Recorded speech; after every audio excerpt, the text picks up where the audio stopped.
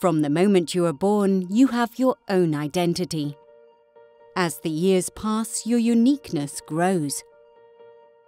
You live in a society with a network of people who know you. You have a document for identifying yourself, your Dutch passport. Over the years, your identity is checked on a regular basis by customs, police, banks, educational institutions, hotels, and so on. You could think of this as a kind of network. During these checks, 3 elements are involved in establishing your identity. Your claim that you are that person, the proof of your claim, your passport, and an attestation confirming the proof is valid and belongs to you. With your paper passport, however, proving your identity can be time-consuming or even impossible. Controlling the data you share is also no easy task. Often you share much more information than you need to.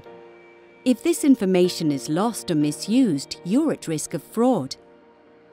What's more, there is currently no way of identifying and authenticating yourself digitally, with the same level of reliability as a Dutch passport. So a secure and officially recognized digital ID that you can manage yourself is long overdue. In a partnership between the public and private sectors and science, we developed a prototype of a self-sovereign digital identity. To verify and install your digital identity on your smartphone, go to your municipality's service desk and install a secure app on your smartphone.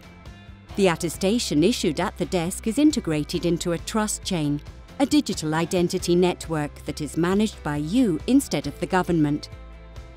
You are the only person that can present your ID thanks to the biometric face recognition. The person checking your identity verifies your claim using the Trustchain via the QR code on your smartphone. You decide which data you share.